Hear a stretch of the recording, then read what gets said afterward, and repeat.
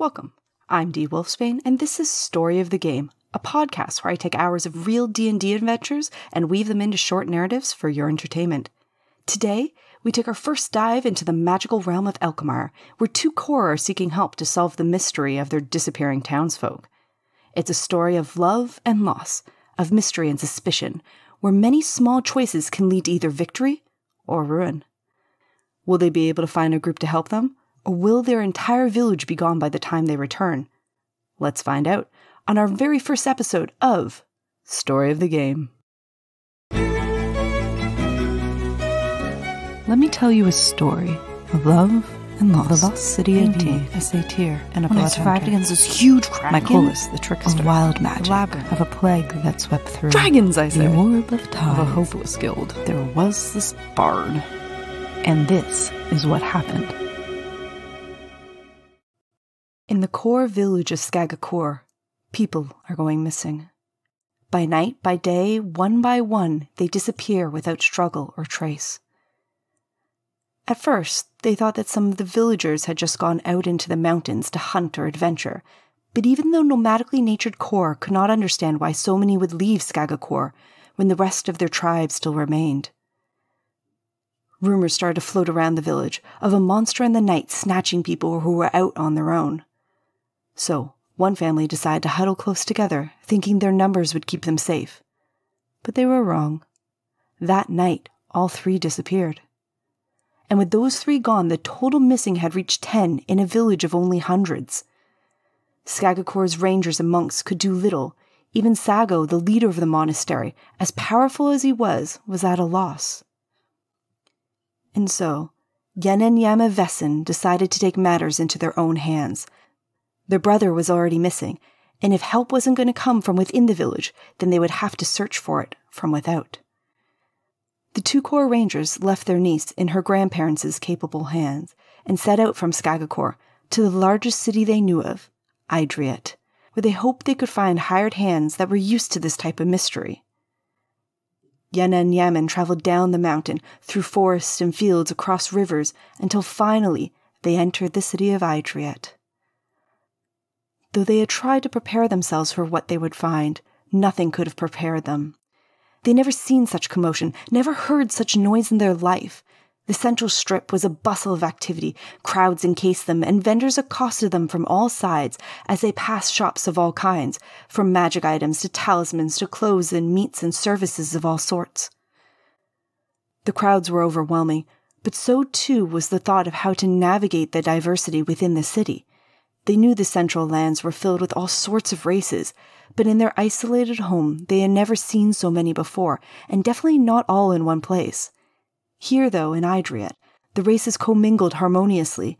Humans, elves, half-elves, dwarves, tieflings, turtles, aarakocra, dragonborns, gnomes, halflings, and more. Yehna and Yaman decided to approach a simple man who was selling cabbages out of a cart. They politely declined his offer and asked him where they could hire people for a task. Though disappointed that they weren't going to buy anything, the cabbage man pointed and gave some complex directions to get to the specialist sphere, where the guild offices resided. There, the man said, they would be able to find the right guild who could help them. Thanking the man, they set off. And though they had his directions, they still struggled to find the specialist sphere, because, well, they got lost. The pair of rangers were great at navigating mountains and forests, but not so good at cities. After dead-ending at a large marble wall, surrounded by imposing statues of historical figures they didn't know, they were approached by the city guard, who kindly directed them to the guild offices. Once there, it became quite apparent that the gold they'd brought with them fell far short of what would be required to hire people for such a long journey. Disheartened and defeated, Yehna and Yaman turned away, their last hope gone. They walked the streets in silence, drowning in the sounds all around them. How could they return empty-handed, such abject failures? But there, on the side of the road, was a sign. A positive sign, a sign from Malora that not all hope was lost. The sign read, "Searching for gold and magic items, looking to connect with other like-minded adventurers, wanting to challenge yourself with new experiences? Then look no further. Come and join us for the 4th annual Transformation Tournament. Here at the Transformation Tournament, you'll be teamed up with other starting adventurers to compete in a series of tasks. The better you work together, the faster you finish, and the less you get knocked down, the higher your score. Top teams will win gold and magic items and perhaps find some new friends along the way. Rules: no killing, and follow the instructions. How to apply? Just enter the Krypton and interview to gain a spot on one of the 20 teams that will compete. Today is the last day. Yehna and Yaman looked at each other, dumbfounded. This was it. This was their chance. If they could do well enough in the tournament, then they would win enough gold to hire a team to help them. The specifics of the tournament and what's happened in all of its years of running, well, that's a story for another time. The short version for today is that the tournament begins with an interview, and successful applicants are placed into one of 20 groups. It's just a strange coincidence that every player character is successful, and that they're placed in the same group. Honestly, it's random, I swear. From there, the 20 groups will compete in 3 stages. Each stage has a different focus. The first stage tests the group's physical abilities. They need to navigate a gauntlet while trying not to get caught. To do so will require strength, stealthiness, and fortitude. In the second stage, the group has to find and navigate their way back to the city before solving a fake assassination attempt in time. This will take intellectual know-how, wise decision-making, and schmoozing of the noble crowd. The third stage is a straight-up, good old-fashioned smackdown fight in Aydriette's magnificent Colosseum. The siblings ran into their first issue with the interview. Yaman was silent by nature and difficult to converse with, and Yehna, well, she frequently forgot nouns, which was only exacerbated by the stress of the interview. In the end, though, both managed to impress the interview panel with their physical prowess and knowledge of nature, and they were placed on a team together. The core rangers were less impressed by the other members of their team. Their teammates were capable enough, sure, but they were selfish. They sought their own personal gain and glory, and seemed to want to outdo one another, rather than work with each other. Yehna and Yaman didn't trust any of their teammates, and they began to wonder if they could even trust anyone in the city to help them in their mission, even if they had enough gold to hire. Exiting the first round of the tournament, the siblings took up seats in the Great Hall of the Krypton. They sat apart from their teammates and all other tournament participants, and together they ate in mourning, not knowing if they'd wasted all this time coming to Aydriette for nothing. And that's when it happened. That's when the clouds parted and the sun started to shine as a group composed of a tiefling, dragonborns, elves, and a half-one sat down beside them. This group was kind, smart, and asked some amazing questions. This was a group Yehna and Yaman could work with. Eventually, one of the elves asked the siblings why they'd entered the tournament, and so they told them. They told them of Skagakur and how it was once a safe haven for all core. They told them how that had all changed, how people were disappearing, and how they'd come here searching for help. Well, the group had fallen in love with these two the moment Yehna had had to resort to calling her home a massive triangular rock in the landscape. She'd had to resort to this type of description because, well, she'd forgotten the word for mountain. The group was still suspicious of the two core, but they were connected to them, connected by this awkwardness that many of them shared. And so, they agreed to meet up after the tournament was complete to discuss the task.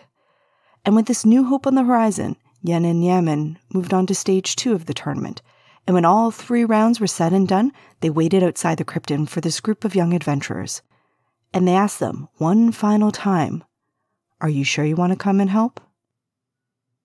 Without thought of payment and out of the kindness of their hearts, the group agreed. And so the players had accepted their first quest, to help the sister and brother solve the mystery of their disappearing kin. And now, let's step out of the game for a moment to meet the party! This game was made of a large group of first-time players, 7 in total. Not actually the largest group I've DM'd, but that's another story. Each player came to the game with a character that was unique and interesting in their own way, and each was able to help the group place 4th in the tournament. First off, our pair of dragonborn druids, cousins by the name of Ferox and Grimstone. Grim for short. Both of them were adorably awkward, so perhaps it was a genetic trait, but each of them differed in their manifestation of this social awkwardness. Ferox, a white dragonborn, was prone to staring with her orb-like eyes, as if perpetually a deer in the torchlight. Grim, on the other hand, a black dragonborn, was frequently spaced out and had to be prodded into action on many occasions. The pair were reunited in the transformation tournament after many years apart. In this tournament, they showcased their awkwardness well. After her introduction interview, Ferox stared wide-eyed at a guard, causing her to miss the door and bump into the wall on her way out.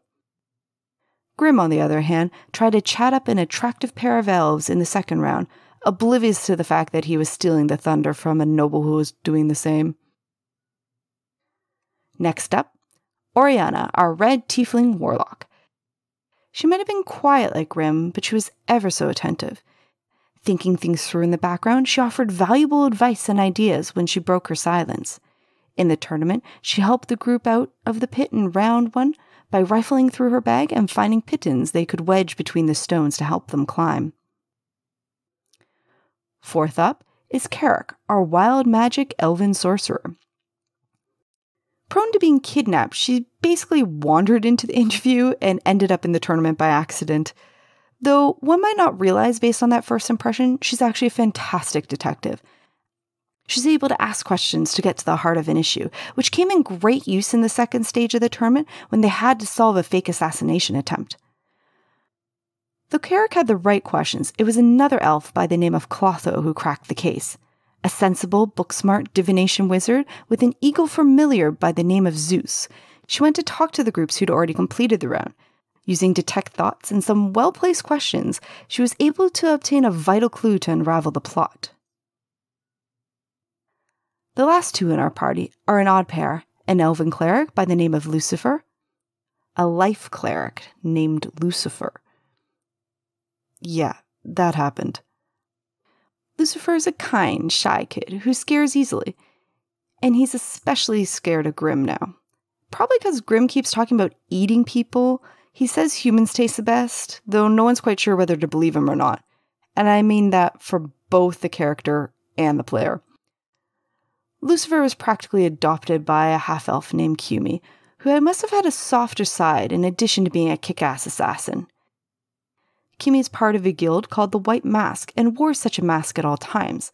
His assassin's training helped him sneak through the first round of the tournament and pick the locks that needed picking. Well, there you have it. 3 elves, a half-one, a tiefling, and 2 dragonborns, tackling the tournament's tasks with a unity that 7 newly met members rarely have. Though I do need to mention at this point that their tournament performance wasn't all awesomeness. In the third and final round of the tournament, where they had to fight in a coliseum, the White Mask Kumi brazenly walked into the middle of the fighting area and then proceeded to get smothered by a rug and then almost beaten to death by his own teammates before being freed and then shot in the back by Clotho's firebolt. Thanks to the trusty cleric Lucifer, they managed to stay conscious and scrounge together a victory against the animated armor, pack of snakes, and smothering rug. It wasn't pretty, but it got them through.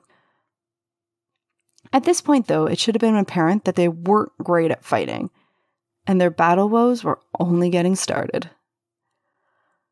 Luckily for them, the core siblings weren't around to watch that fiasco, and so they didn't think better of enlisting their help. So, with the decision made and knowing that time was of the essence, the party used some of their tournament winnings to buy horses, which they got attached to very quickly, like they did with all cute things, and started naming them. The first got named Yoshi, and then the next one was Mario, and then third one was Luigi, and, well, you get where they're going with this. So, with their troop of Nintendo-named horses, they took to the roads back to Reykjavik Mountain, where the core town could be found on its cliffside. The horse ride was pretty uneventful, and since the horses couldn't go up the mountain, the group had to leave the horses at the nearest village. It was a tiny little place, not too far from Reykjavik Mountain. The journey took them a couple of days, so it was the perfect time for the group to ask the core rangers some questions, so they could get a feel of what they were headed into. Though, ask is probably the wrong term for what actually happened. Interrogate seems more appropriate. And Carrick, Our aimless adventurer and detective extraordinaire took the lead, while the others provided support as her quick-draw, rapid-fire questions shot out. How long have people been going missing? When were you last in town? Is there any pattern between the disappearances? Where? When? Who? Would anyone have grudges against them? Who's the newest tribe in town? Who knows what's going on in town? Do you have a leader? Who do you think we should speak to first? After the tirade of questions, this is what the group now knew. The disappearances varied in location and time of day, and people had been going missing with increasing frequency. Yehna and Yaman had left approximately 2 weeks ago, and so they didn't know how many more might be missing now.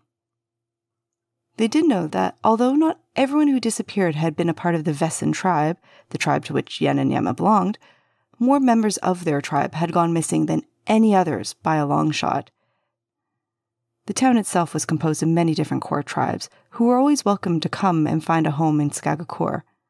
Some tribes would stay for an extended period of time, though some would come rarely and leave quite quickly. The core were nomadic in nature, after all. For the most part, the tribes lived in harmony within the village. Very few held grudges, so it was unclear who might have an issue with the Vehsen tribe. Damni, their missing brother, had run into an issue with the Vihsini, though they believed it to be more about food or something that the Vihsini was cooking. They weren't really sure. In terms of who was the newest tribe in town, well, that would have to be the Skagakur, who had arrived only a week before the disappearances began. As for who to talk to, well, there's 2 people. Sago, the leader of the Aydriette monastery, didn't belong to any tribe, but he had been in Skagakur for longer than, well, anyone really knows.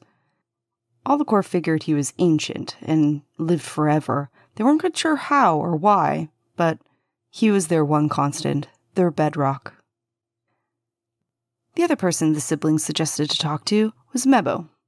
He was the owner of the local tavern and inn, and as such had a pulse on everything that was happening in the town. Though before they got to any investigating, Yehna and Yaman desperately wanted to check in on their niece, Nithni. They had left her with her grandparents in their family home, and they could only hope the Malor had kept her safe all this time. Satisfied that they knew what they were stepping into, the group made camp at the base of Reykjavik Mountain, along a beautiful lake inside a forest. As the sun began to set, Clotho scouted the area with her eagle familiar Zeus, before the group felt safe bedding down for the night. Oriana, our tiefling warlock, and Lucifer, the child cleric, took first watch. They sat in darkness as the snores of their fellows kept them company. Then, into the night, rumblings started to accompany the snores. Louder and louder and louder they became. Quickly, Oriana and Lucifer woke the others, and weapons were drawn. The rumblings paused. And then...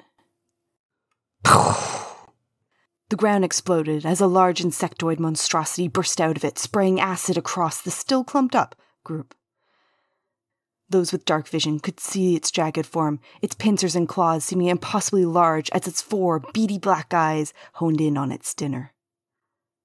Burning from the acid, the group started to fight back. Our spellcasters, Clotho, Oriana, and Carrick sent attack spells and cantrips at the Onkeg. Grim threw a hand axe that missed its mark as his fellow druid Ferox transformed into a bear and charged alongside Yehna, whose short swords were raised. Lucifer did damage control in the back as Yaman and Kumi loosed arrows. Though some of the attacks made contact, most glanced off the monstrosity's chitinous armor or missed completely. The Onkeg still stood, ready to strike again when... a second Onkeg joined the fray, spraying acid over those in the back as the first slashed at Ferox's bare form. This is when the group split into 2 minds of what to do. Those in the back yelled, "Get to the lake!" and broke for the water's edge. Though Ferox in the core stood firm, as, waist-deep in the water, the spellcasters and bow users flung projectiles at the Onkegs. Not even 15 seconds later, the battle was done. Everyone in the group was still conscious. Half of them were waist-deep in the freezing lake, while the other half stood over the Onkegs' corpses. When the adrenaline wore off, sodden and solemn, the group went back to sleep, realizing that if they didn't work together and unite when fighting, then they would all be at risk. The following day, they set off once more. They were still about a day and a half's journey away from Skagakur. The Corps, being such good climbers, had a more direct route, but it was far too dangerous for the party to attempt. The clouds grew in strength as the group made their long trek up Reykjavik Mountain. Bundled tightly against the chilly mountain air, they hiked along the paths and scrambled up rocks. Even though they were on the safer route, there were still a few times that the ascent became precarious. Many slipped on the way, but with Oriana's rope and the gloves of climbing that Clotho had won in the tournament, they managed to help each other ascend. Yehna suggested that they stop at a ledge that was about midway to Skagakur for one final night under the stars. It was a common place for the rangers and tribes to rest while out in the mountains. The rocky ground of the ledge was smoother than the rest of the mountain, as if it had been worn down by feet and camping over the many years it had been in use. The flat ledge was to the side of the path and stopped abruptly at the sheer mountain face that continued up, acting as a backrest for them. The edge, too, was also a sheer drop down, hundreds of feet, that would surely kill anyone who fell. As the sun set, the group divided up the watches. Yehna volunteered to go first, in thanks of the group coming along, and Ferox quickly decided to keep Yehna company. When Yaman volunteered for the second watch, White Mask Kumi agreed to join him, along with our detective Carrick. As the group bedded down for the night, the full moon rose, lighting up the sky and bathing the valley in a silvery white light. The trees in the valley appeared to dance in the wind, as the stars and moon glittered off the lake's surface far below. Behind all this, the rest of the mountain range stood vigil over the descending darkness. Yehna sat with her legs dangling out over the ledge, taking in the scene. Her white hair shone in the moonlight, as did her white tattoos that were emblazoned on her light blue skin. Ferox, our white dragonborn druid, sat down beside Yehna, perhaps closer than one would normally do, as she too looked out over the beautiful valley. The night had warmed for them. And like a pair of teenagers trying to impress their first crush, their conversation began. Ferox spoke of her home and how her family had been outcasts due to their tales, which most other dragonborns in Draenor did not have. A short awkward silence followed, during which ravens flew overhead. It was finally broken when Ferox inquired about Yenna's tattoos. Yehna explained that each corps was tattooed when they came of age with their family crest. From there, important deeds would add new tattoos spreading from the family one, since all things started with family. As a ranger, she had helped the village fight off monsters and brought home food for everyone, earning many honors. That's when their conversation turned to nature, which both Yehna and Ferox had an affinity for.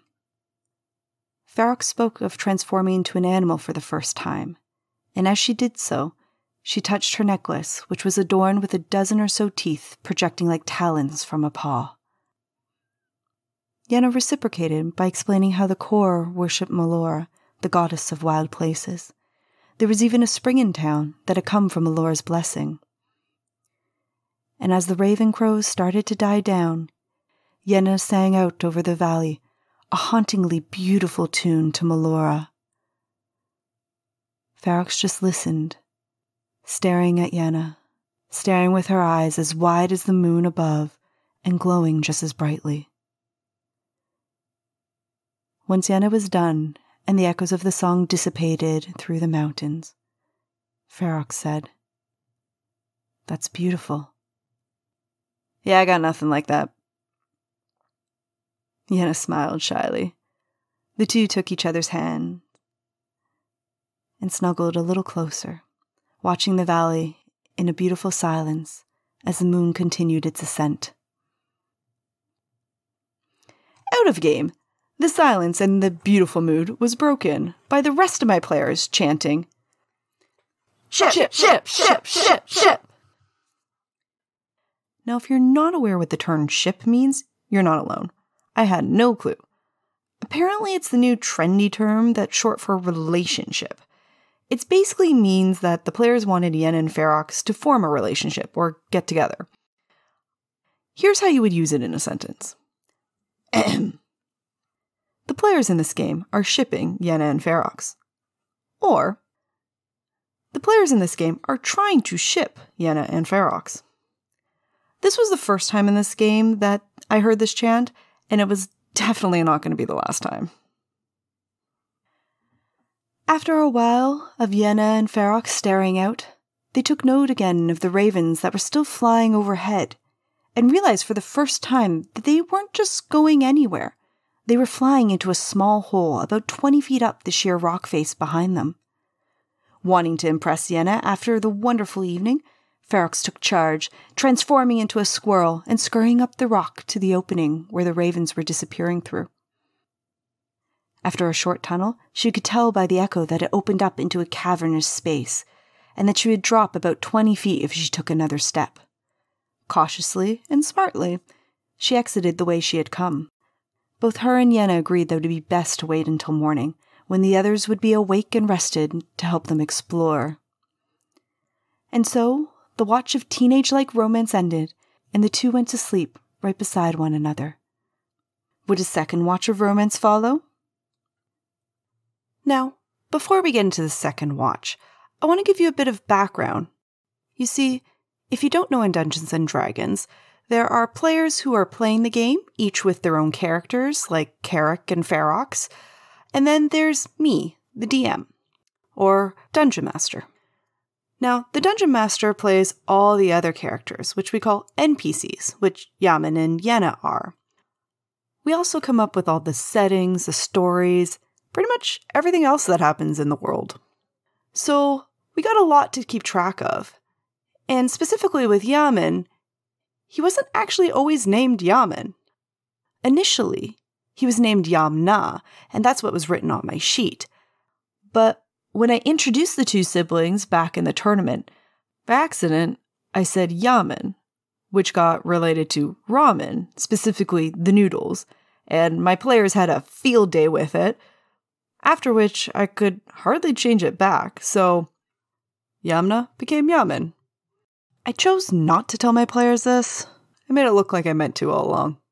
You know how it is, fellow DMs. Let's get back into the game and see how this second watch goes.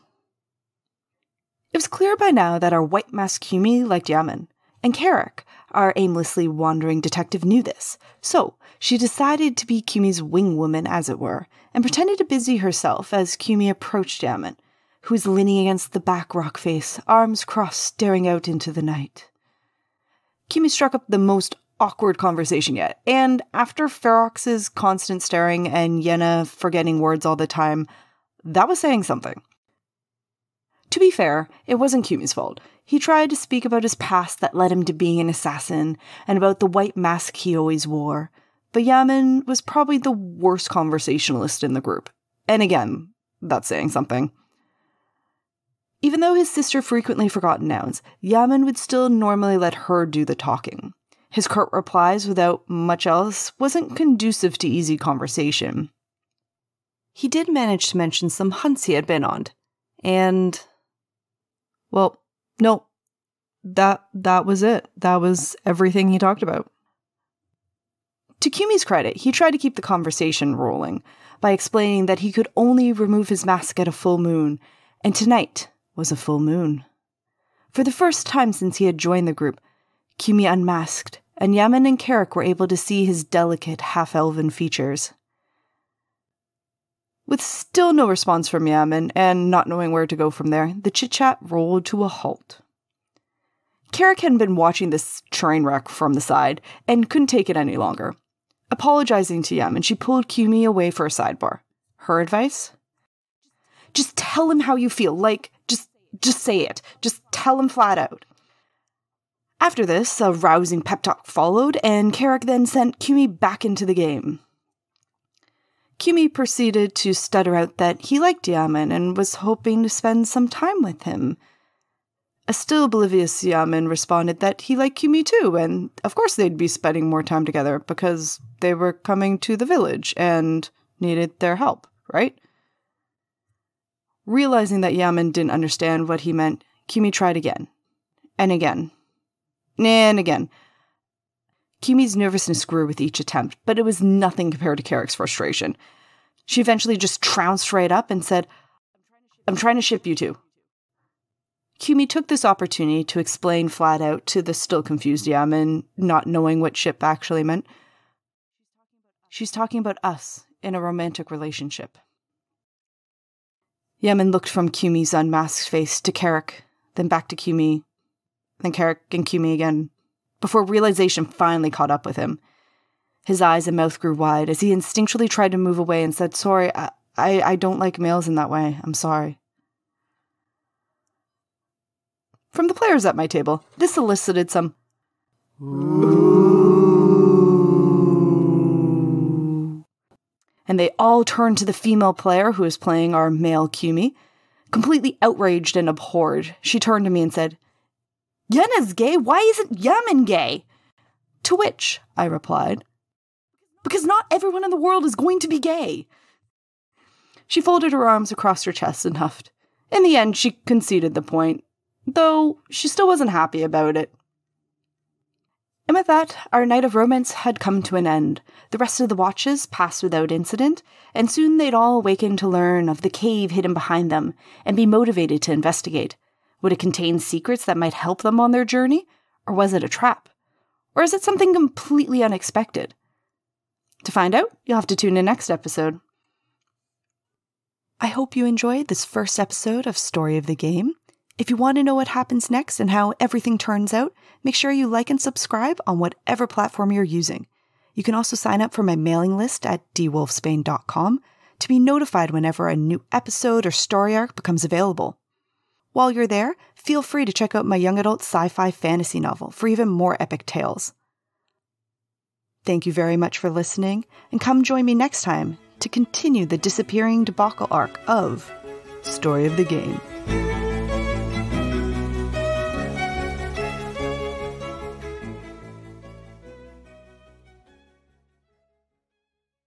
Okay, I'm freaking fixing up my writing.